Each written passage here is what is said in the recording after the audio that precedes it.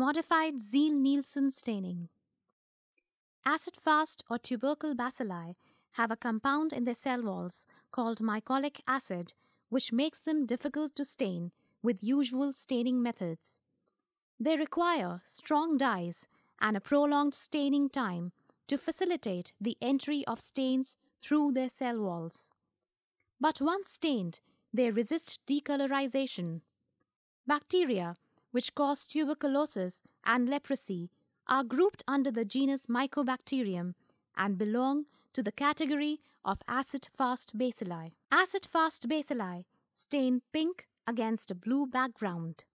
Sample collection. Microscopic examination of sputum is an important method by which the diagnosis of pulmonary tuberculosis can be confirmed.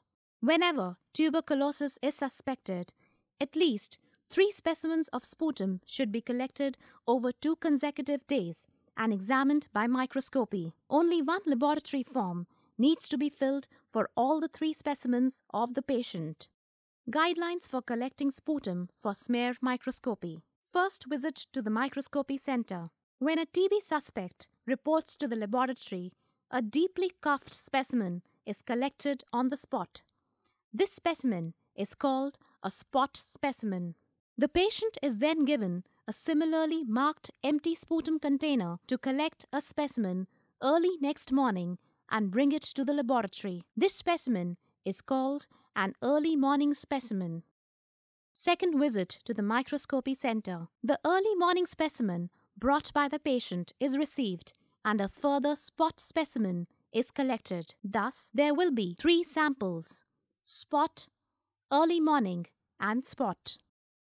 Obtaining a good sputum specimen is crucial for quality sputum microscopy. If the first spot specimen is positive by microscopy and the patient does not return for the second sputum test, an immediate search must be made to find the patient to prevent dissemination of infection in the community. In the interest of the patient, second and third specimens of sputum must be collected and examined. To facilitate this, it is important to note down the complete address of all symptomatic patients. Smear preparation, staining, and reading. All specimens should be examined in the nearest designated microscopy center, as a rule by the Ziehl Nelson method. Ziehl Nelson staining procedure. Smear preparation is similar to that of Gram stain.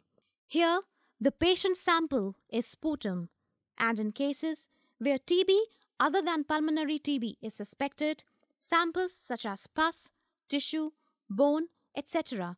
can also be taken. For sputum samples, smear is made from yellow purulent portion of the sputum using a broomstick or a sterilized nichrome wire loop. A good smear is spread evenly and is neither too thick nor too thin. Smear preparation should be done near a flame.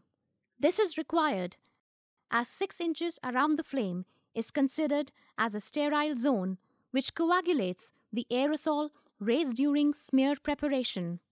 Air dry and heat fix the smear. Requirements: concentrated carbol fusion, 25% sulfuric acid, 0.1% methylene blue, staining rack or rods. Staining method: place the slide smear upwards on the staining rack over a sink. 1% filtered carbol fusion is poured to cover the entire surface of the slide. Prepare the torch by dipping its cotton wool end in burning spirit and light it, or simply use a spirit lamp. Heat the slide, keeping the lamp a little below the slide and moving it continuously back and forth along the line until steam rises. This is repeated twice at intervals of 3 to 5 minutes. Do not allow the staining solution to dry on the slides. Add fresh solution as required. Contact time of the staining solution with the smear should total at least 10 minutes. Rinse the slide well in a gentle stream of tap water. At this point, the smear on the slide looks red in color. Decolorize with 25% sulfuric acid or acid alcohol and allow it to stand for 2 to 4 minutes. Rinse the slide well in a gentle stream of tap water. Counterstain with 0.1% methylene blue and let it stand for 1 minute. Rinse the slide well in a gentle stream of tap water. Put the slide on edge on the drying rack and allow to air dry. Note: the stain smear should show a light blue color.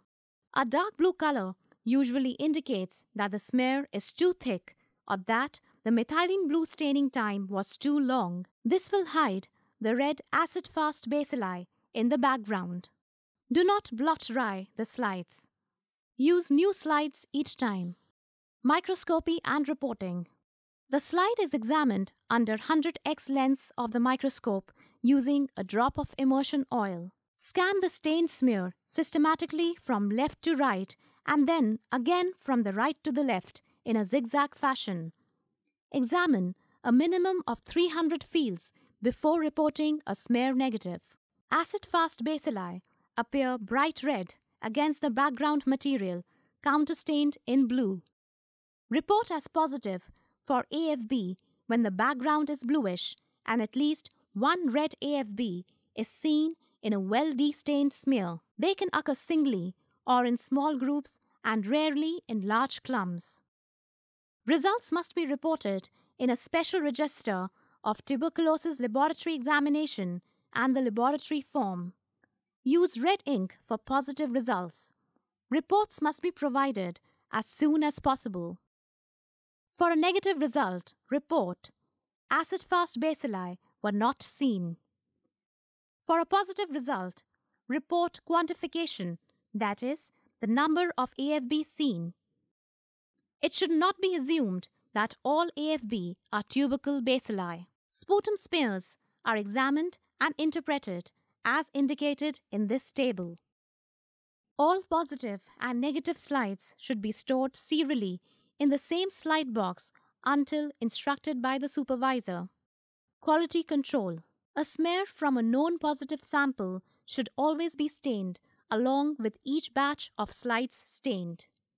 Common errors while performing Ziehl Nelson staining: wrong labeling, too thin or thick smear, inadequate fixing, stain deposits, over decolorization.